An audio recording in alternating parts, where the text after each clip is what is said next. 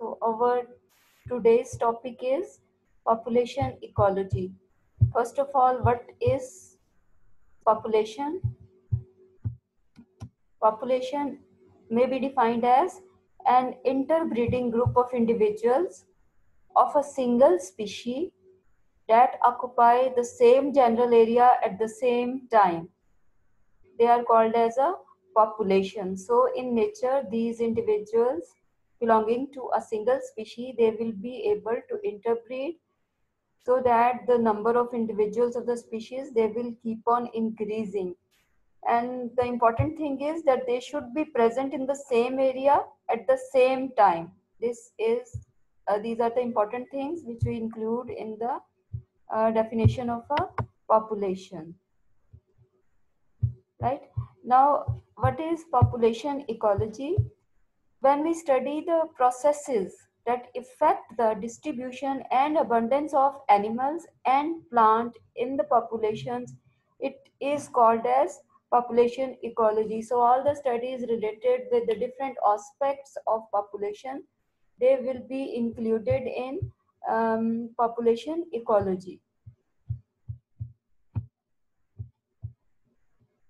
Now, there are different terms which are included in this particular subject, the organism and its environment.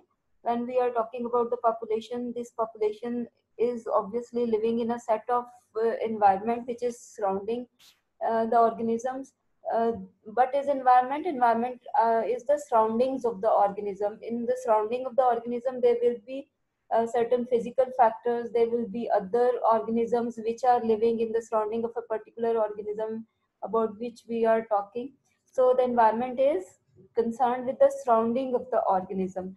So physical environment, organisms live in a physical environment, and these include the temperature, moisture, light, nutrients, etc. All these are the physical factors which constitute physical environment.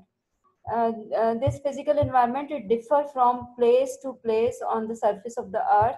These differences, they come with respect to latitude. When the latitude, from different latitudes, these factors, they will keep on differing. Then region, from one region to another, there will be difference in the physical factors. With respect to locality, the physical factors, they will keep on differentiating. ठीक है? Physical environment varies from time to time. तो इसमें time के लिहाज से भी differences आते हैं. जैसे हमने बात की थी, टेम्परेचर जो है वो सनराइज के वक्त और सनसेट के वक्त कंपैरेटिवली लो होगा, but right in the mid day at the 12 o'clock it will be highest. और इसी तरह से सन रेज की इंटेंसिटी जो है वो भी इंक्रीज और डिक्रीज करती है with respect to time. Daily and yearly, daily changes आती हैं in the physical factors, yearly changes आती हैं फिजिकल फैक्टर्स के अंदर, एंड सीजनली, समर में, विंटर में, the physical factors, they have different intensities. So all these are the differences which come in the physical factor with respect to time and with respect to the places. Solar radiation flux, that is the flow of the solar radiation towards the earth, is responsible for variation of environmental factors. So your solar radiation is one of the biggest factor which is responsible for the changes in the physical factors. Now, interaction with the environment, how the organisms, they obviously, if they are living in the environment, they will interact with the environment, and the environment will interact with the organism. So this is a two-way traffic. The organism, they do impact the environment, and in return the environment will have certain impact on the organisms. So living organisms, they interact with the environment. How the plants interact with the environment: plant take carbon dioxide from the air and water through their roots, and nutrients dissolved in the water, they enter into the plant. Then the plants, they return oxygen and the water vapors. ठीक है, water in the form of vapour transpiration जब हो रही होती है, या photosynthesis के process में भी, रेस्पिरेशन के प्रोसेस में भी एक बाय प्रोडक्ट के तौर पे वाटर बनता है, ये भी एनवायरनमेंट में जाता है.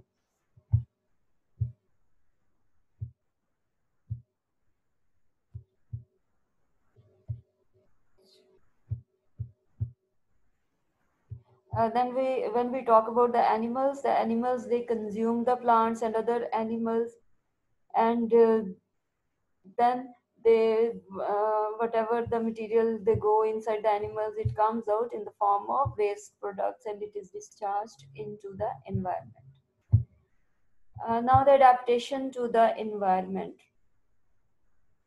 As the organisms, they need resources from the environment, and if they are existing in a particular area surrounded by a particular set of physical conditions or physical factors, these physical factors and the conditions they will be supporting for the survival of the organisms. ठीक है, organism जो है जगह पे exist कर रहा है वो उस जगह पे क्यों एग्जिस्ट करेगा, क्योंकि वहाँ की एनवायरमेंटल कंडीशंस ऐसी हैं जो कि उसके सर्वाइवल को पॉसिबल बनाती हैं, उसकी सर्वाइवल को सपोर्ट करती हैं. If the organism is able to live, grow, reproduce in certain environmental conditions, so it is said to be adapted to that environment. ठीक है, वो वहाँ से कस्टम्ड टू है, अडेप्टेड है, वहाँ पे वो ग्रो कर सकता है क्योंकि एनवायरनमेंट उसकी तमाम रिक्वायरमेंट्स को पूरा कर रही है. उसको शेल्टर चाहिए, शेल्टर प्रोवाइड कर रही है, उसको फूड एंड न्यूट्रिएंट्स चाहिए तो फूड एंड न्यूट्रिएंट्स प्रोवाइड कर रही है, उसको पर्टिकुलर मॉइस्चर चाहिए, पर्टिकुलर टेम्परेचर चाहिए. तो ये सारी जो चीज़ें हैं जो उसकी रिक्वायरमेंट्स हैं, अगर एनवायरनमेंट पूरी करेगी तो वो ऑर्गेनिज्म वहाँ पे ग्रो करेगा. अगर वो वहाँ पे ग्रो करता है तो हम कहते हैं it is adapted to that environment. And if the conditions are opposite, the environment is not suitable, environment is not providing the required requirements of the organism, then that environment will not be suitable for the organism, and as a result the organism will not be able to survive, it will die. Another term is homeostasis. What is homeostasis? To keep the internal conditions of the organism in a balanced condition, in a stable condition. In the changing environment, हमने देखा environment change होती है, day to day change होती है, day के different hours में change होती है, yearly change होती है, then with the season environment change होती है. So in the changing environment, organism must maintain constant internal environment. तो उसके internal environment जो है, बाहर की surrounding को देखते हुए इंटरनल एनवायरनमेंट जो है उसको कांस्टेंट रहना चाहिए, उसमें वेरिएशंस जो हैं वो नहीं आनी चाहिए.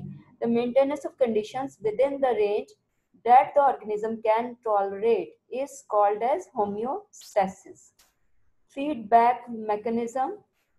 Internal environment can be kept constant by feedback mechanism.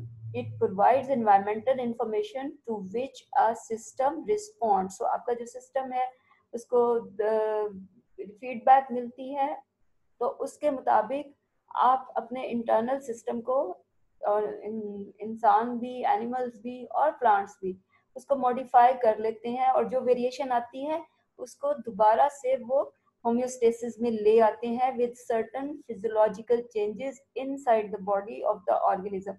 This is called as the feedback mechanism.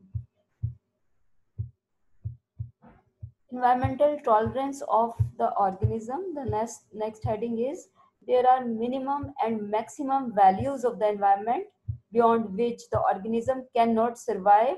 This is referred to as environmental tolerance of the organism. You see, if the temperature is very much lowered, for example, in case of plants, if the environment goes very low, for example, temperature becomes 4 degrees C at one extreme, and at the other extreme, if the temperature becomes very much high, for example, it reaches to 40-50 degrees C. In both these extremes, the physiological processes of the organisms, they will be affected. They will be, in a way, they will be slowed down, right? But the organism, it will keep on surviving even then. The physiological processes, they will be slowed down, or maybe they are stopped for a small period of time, but even then the organism will keep on surviving. But the best performance an organism will be able to show at certain uh, uh, particular value, that value is called as the optimum value for a particular factor. जैसे एक temperature है, plant जो है वो 25 degree C पे अपनी best performance देता है, यानी उसके फिजियोलॉजिकल प्रोसेसेस जो हैं दे they are taking place at their maximum rate, right?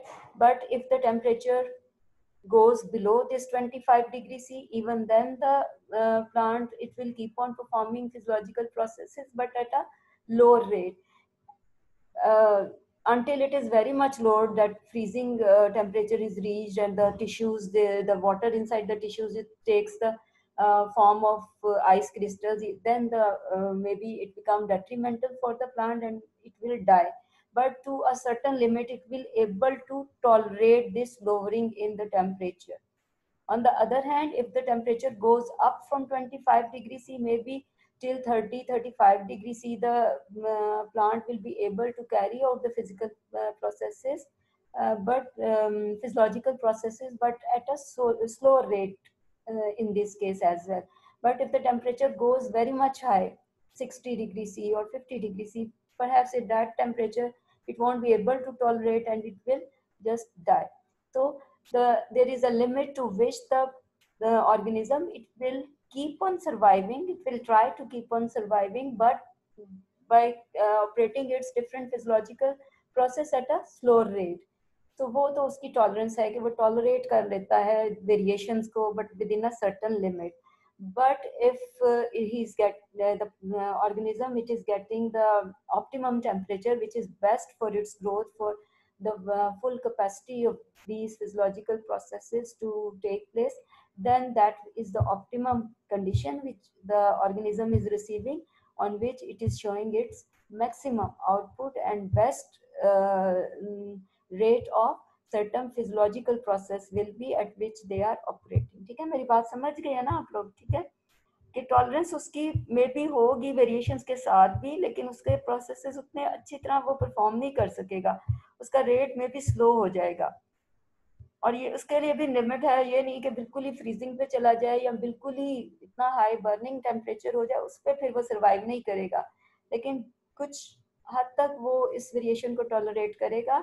उसमें भी जो उसके लिए जो बेस्ट ग्रोथ के लिए सर्टन जो टेम्परेचर है उस पर ही होगी, लेकिन अगर इस जो उसके लिए खास रेंज है जिसपे वो बेस्ट परफॉर्मेंस देता है, उससे कम या ज़्यादा वैल्यूज हो जाती हैं उस फिजिकल फैक्टर, किसी भी फिजिकल फैक्टर की, लाइट इंटेंसिटी की कह लें, टेम्परेचर की कह लें, वाटर की कह लें, मॉइस्चर लेवल की कह लें, तो हर एक के लिए उसके लिए कुछ ऑप्टिमम वैल्यूज होंगी और कुछ उसकी टॉलरेंस रेट रेंज होगी, beyond which the organism will not be able to survive.